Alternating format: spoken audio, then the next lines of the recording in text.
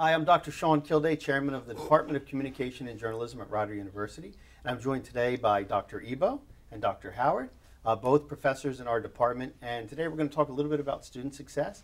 And so, Dr. Howard, I'll start with you. What do you think some important things students can do to have success, especially in their freshman year at Rider?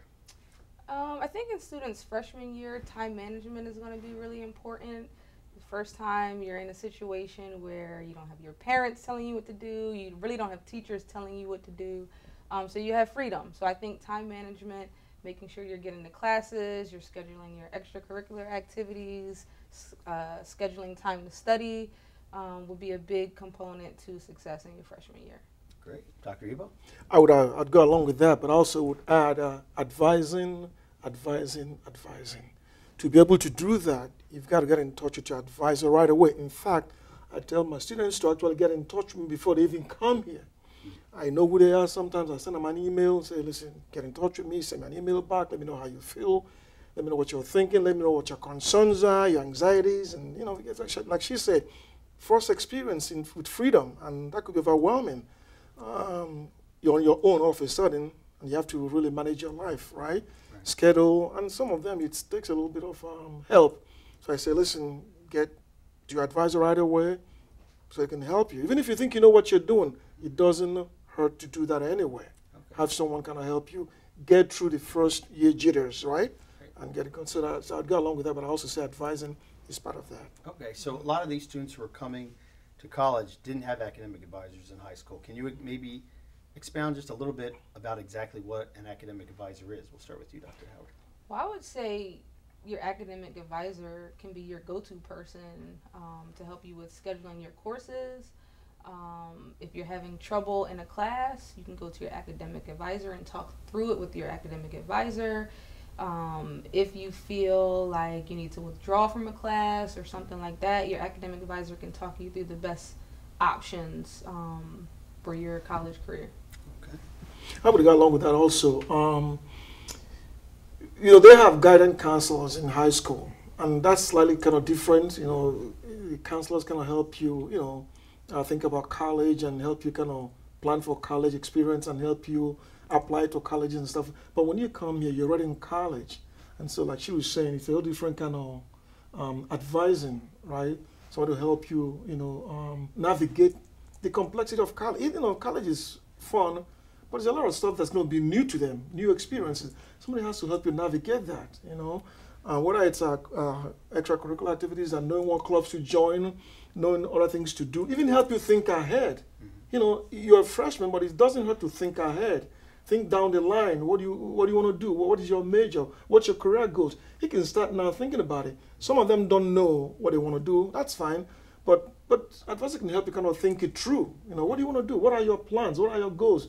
What are your expectations? What are your interests? So advisor can help you in all kinds, not just picking classes, but it can help you think long range, right? So it's a really very important process, I would say. And so what are some things you think freshmen, I think we all expect them to do really well academically their freshman year, or at least try. What are some things you think they should do outside of the academic sphere that you think is important to the college experience while they're here?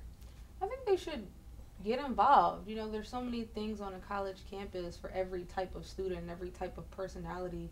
So just asking your academic advisor questions about certain programs or, even sports for regular students, if you're not on an academic scholarship or athletic scholarship or something like that. Talking to professors about different programs you can be involved in, whether it's the Honor Society, or whether it's something a little bit more social and fun outside of school. I think those things are important. Okay, great. I agree also with that. But also, I try to let them know that your first year is also what I call your careful year. You don't want to get overwhelmed, by getting into so many things, because again, you're trying to kind of learn this system, so to speak. So, as much as I want you to get involved and kind of explore other things, I tell them that about 40% of learning happens in the classroom, 60% outside the classroom, clubs, associations, friends. That you learn. There's a lot of learning. It doesn't just happen in the classroom. Things that you do outside the classroom, you can also learn. going to events on campus. So I tell them to get involved and get engaged, but also be careful that you don't do too much.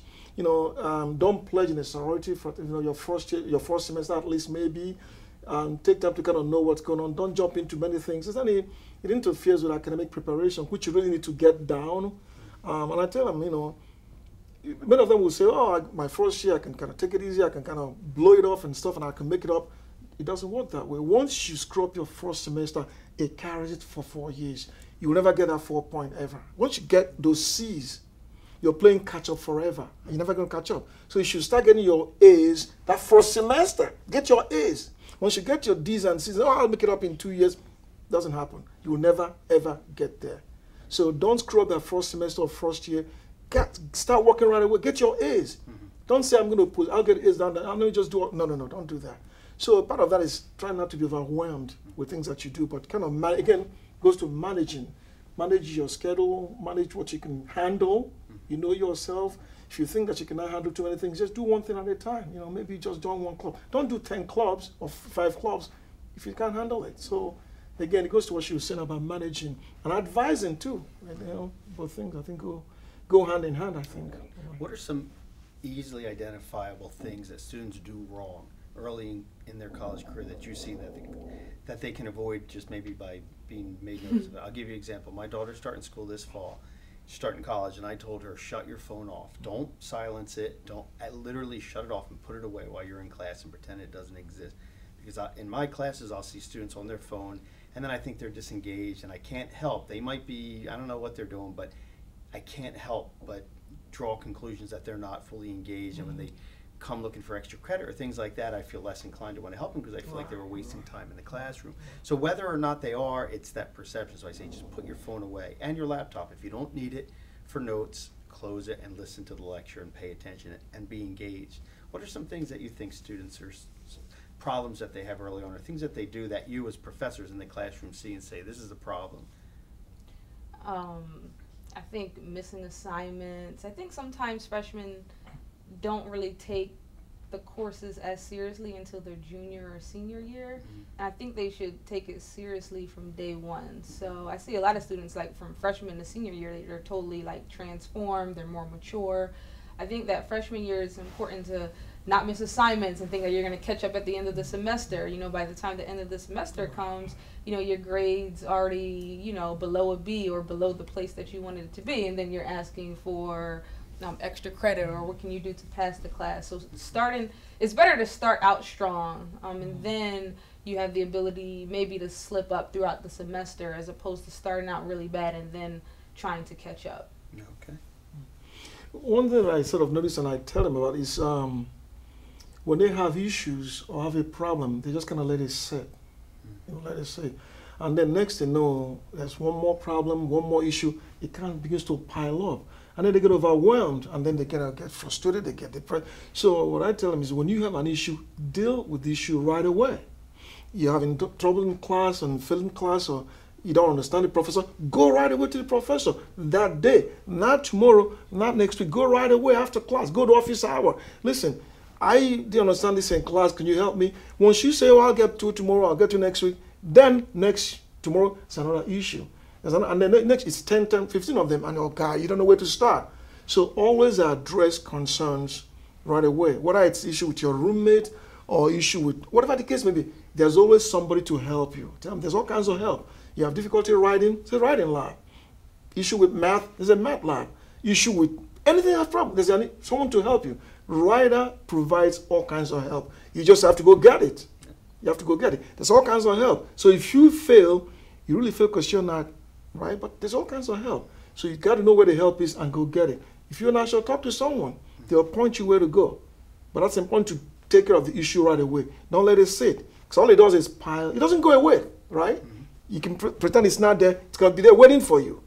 So you better take care of it right away so you can then move on. So, great. All right. Well, thank you very much, Dr. Bosa Ebo, Dr. Sheena Howard. Thank you so much for being with us. And thank you all for joining us. Sure. Thank you.